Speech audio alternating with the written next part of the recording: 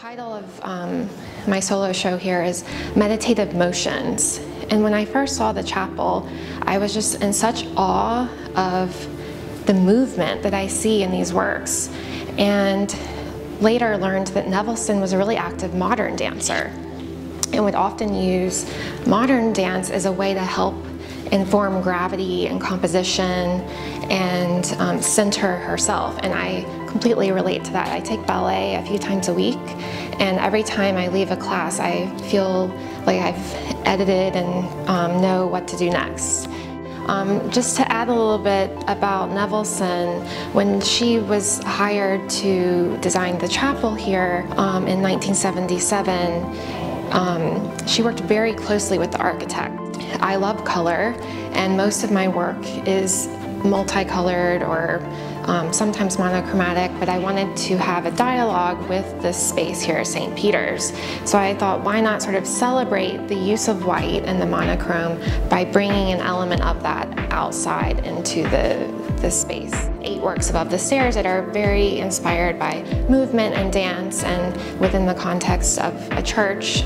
As Heather mentioned, I studied textiles at Rhode Island School of Design, and I'm from a small textile town in South Carolina. And when I was initially painting, I was painting on a traditional canvas and comparing the layers of paint to weaving, and started to ask myself, you know, I know so much about fabric, I have such a passion for it, why not weave my own canvas? And that led me to literally break through the canvas and start re-dissecting what makes up a painting. It's some fabric, some paint, and some wood, and how can I own each element to express my statement.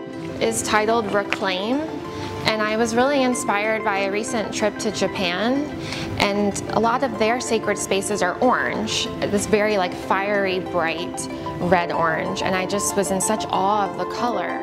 And then all of the elements that you see here are fabric that I have either dyed or painted and then woven directly on the stretcher bars.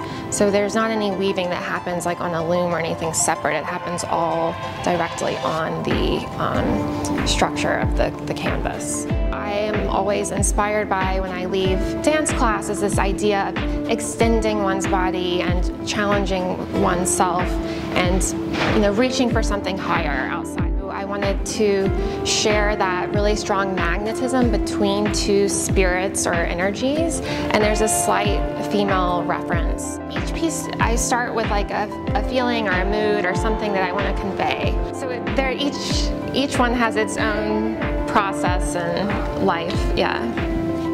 There's a sculpture here called Quake that actually started out on the wall as 2 stretcher bars, and it kept falling off the wall, and I was like fighting with it. And I was like, maybe it just wants to be in the space, maybe it should just be a sculpture.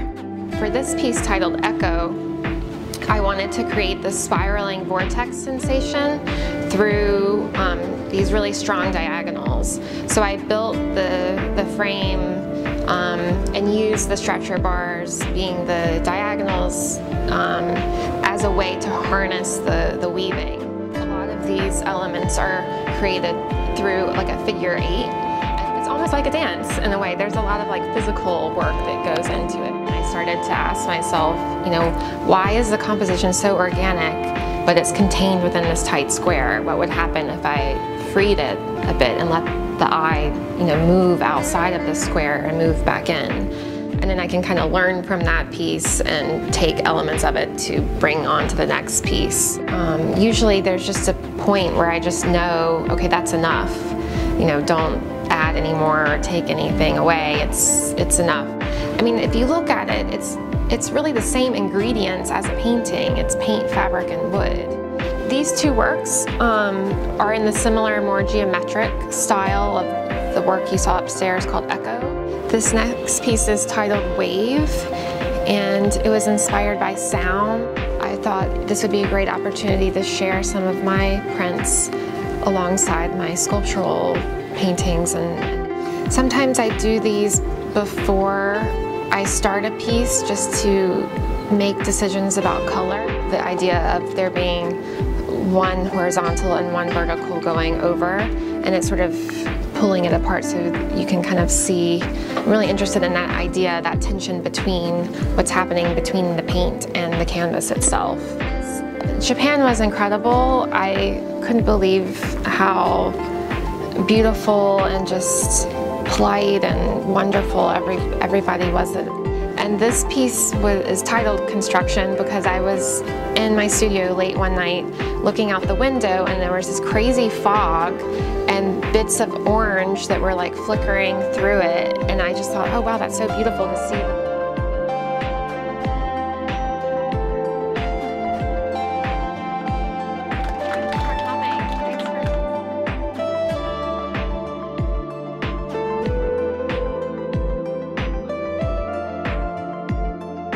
Assistant or someone? And I was like, no, it's just me and Donna Summer on the radio.